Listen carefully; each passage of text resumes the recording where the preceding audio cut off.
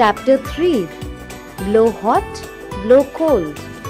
Time to think. Name the organs which help us to breathe. We all breathe.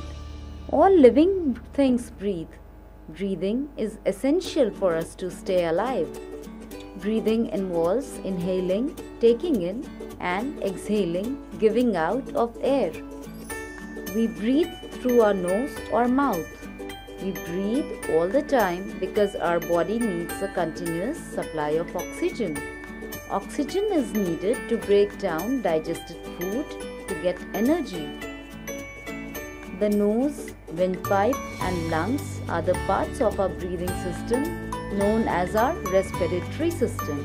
The lungs are two bag-like structures located in the chest.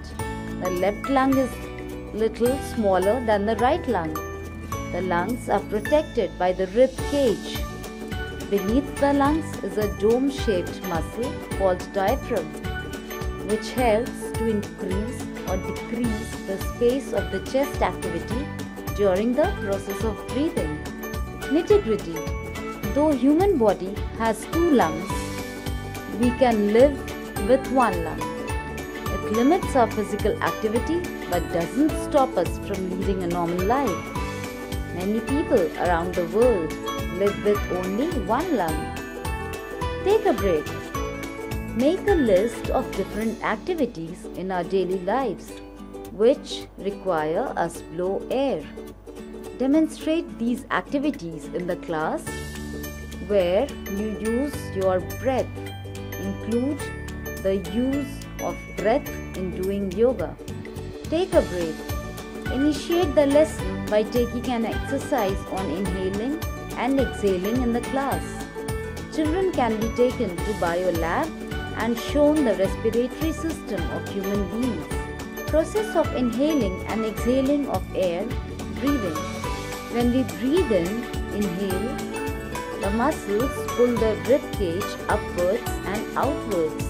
Due to this, the chest becomes bigger. The diaphragm muscle contracts, making it flatter. This makes the chest even bigger and the air is sucked into lungs. When we breathe out, exhale, the chest muscles relax, which lowers the rib cage. This makes the chest smaller. The diaphragm muscle relaxes, making it bulge upwards. This makes the chest even smaller and thus the air is forced out of the lungs. Take a break. Divide the class into groups. Each one should inhale and exhale air. The chest size can be measured on inhaling and exhaling air. The air we breathe out. The air that we breathe out contains carbon dioxide and water vapors. The air is warm because as it travels through our body, it picks up heat along the way. So, we breathe out hot and humid air. We can experience this by various activities like when we blow air to cool any hot drink.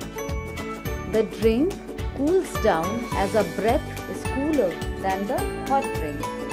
Blowing air to warm hands to cool a hot drink. Exhaling air on a glass surface. In winter, we blow air from our mouth to warm our cold hands. When we exhale air on a cold glass surface, it becomes cloudy for some time. This happens because the water vapor in our breath condenses on touching the cold glass surface. Nitty-gritty. An average person breathes in around 11,000 liters of air every day. The study of lung diseases is known as pulmonology. What happens on blowing air? In olden days, people used chulhas for cooking. They lit firewood in the chulhas. They used to blow air through a pipe to keep the fire burning. Through our breath, we increase the supply of oxygen and the fire burns more brightly. The temperature at which anything burns is called ignition temperature. When it is lowered, the fire stops burning. Blowing air through a pipe to burn fire in a chulha.